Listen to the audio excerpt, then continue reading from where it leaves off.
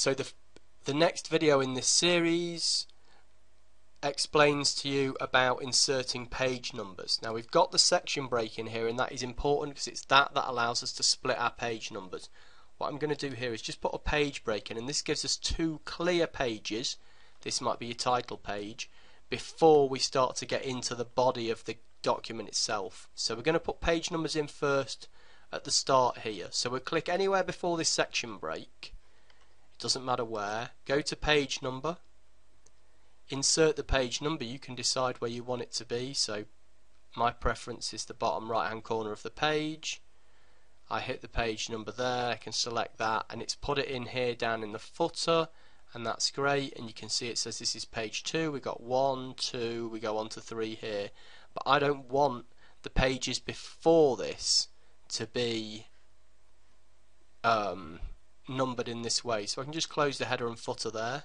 We can again click before the section break, go back to insert, go back to page number, and we're going to format the page numbers. So prior to the section break, we want all of our page enumeration to be in Roman numerals. You can use lowercase or uppercase, it's up to you what your preference is. You can pick them unless someone's dictating what it needs to be. You can say OK to that, and you can see now these are Roman numerals. When we move through, however, our first page of the document is page 3. So to make this right, we now need to click past the section break, and we can go again to page number, format page numbers, and we can start at, and it'll say 1. We can say OK for that now, and we've got 1 there. And this is what you've been building to over the past few videos, is to get it to the stage where we can insert an automated table of contents.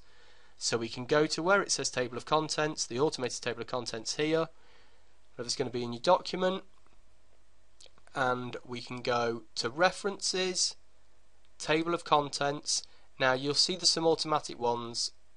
I have a preference for using the insert table of contents because I've got more control over it, and I'm just going to select insert table of contents. This will come up.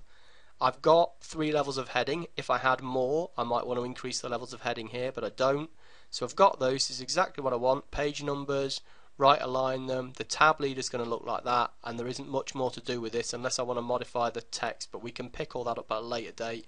Just say OK, and that is my automated table of contents. Now I don't have to mess around putting in all this information. It will just pick it up through the document, provided I've set all my headings up correctly. So the automated table of contents is great. You can click on it, it'll turn grey. You can use the control and click to go to the link in the document. You can right click on it to update the field, and you might want to update the entire table. You might have made some changes to it. Again, you can use control, it'll take you through to a section. It may be that you want this to start on a fresh page. You can insert a page break, it'll move it over to that page. You can scroll back up to your table of contents, click on it, right click, update it, update the entire table, although in this case the numbers have only changed, so it's up to you which one you pick.